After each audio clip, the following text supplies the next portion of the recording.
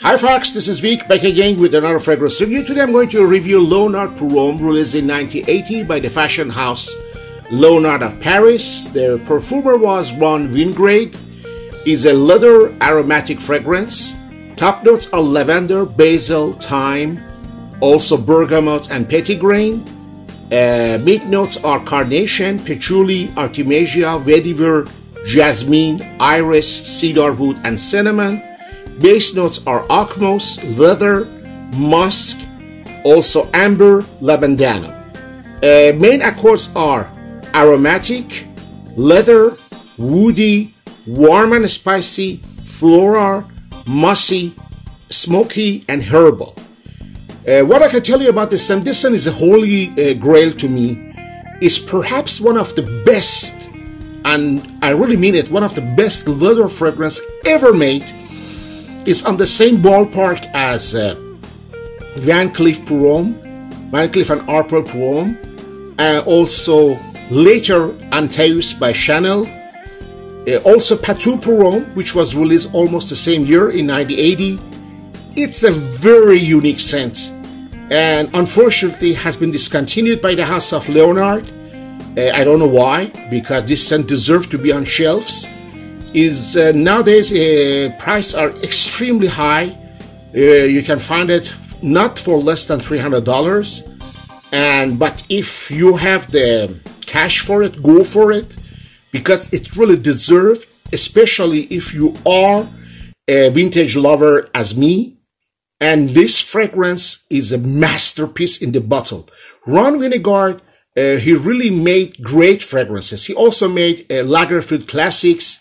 He made a Furio for the house of Jack Bogart, and also he made many other fragrances, Armani pour Femme.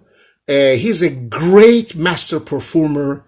He also made another great scent for the house of Leonard, Monsieur de Leonard, which I'm going to review later.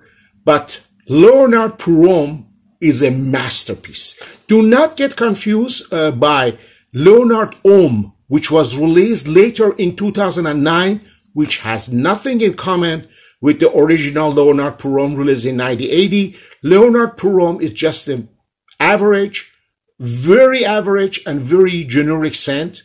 And I don't understand why the house of Leonard discontinued that masterpiece and released that very, very average scent later in 2009. Because LéonardPourHomme 1980 is a kind of scent that once you sniff, you never forget about it. It's a kind of landmark. And I can tell you, even in my very humble opinion, that Antaeus by Chanel and many, many other leather fragrances later got inspired by LéonardPourHomme.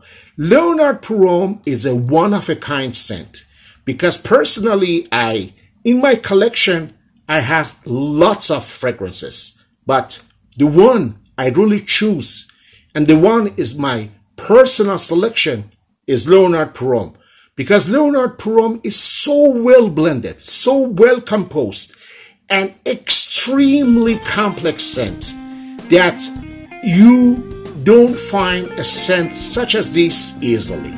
It's maybe the only scent which we can compare to it is Patou Pour Homme 1980 or Van Cleef and Arpels, also Pour Homme, which was dark, very smoky, very leathery. But among three of them, I prefer still LéonardPourHomme. So it's my vintage masterpiece I wanted to share with you, because on this channel we talk about all kind of fragrances, of course, but most of you know me that I am a vintage lover.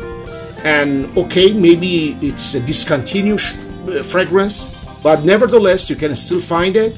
If you search well, you can find it. If you have a cash for it, you can even get it.